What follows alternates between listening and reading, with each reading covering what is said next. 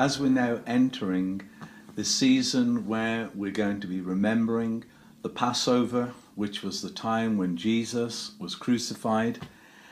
At Revival Fires, we celebrate this on the Passover night, which is the 14th of Nisan in the Jewish calendar. At the appointed time is what God says, to celebrate them at the appointed time.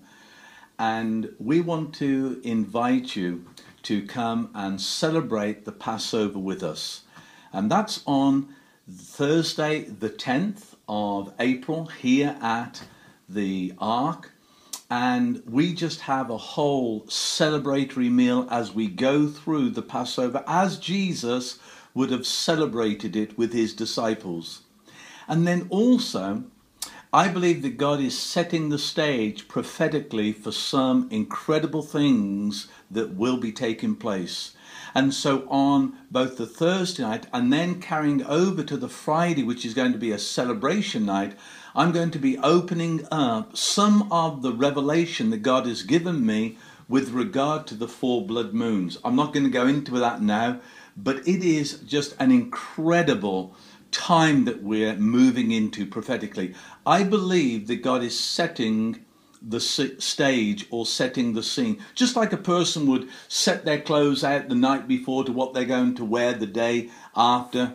I believe that God is setting some things in place with signs in the heavens, and I'm going to be opening up that with regard to the Friday night celebration, so that we can enter into understanding the times and the seasons that we're entering into. And so I just want to invite you along to the Passover feast and celebration. You can get all the details on the website.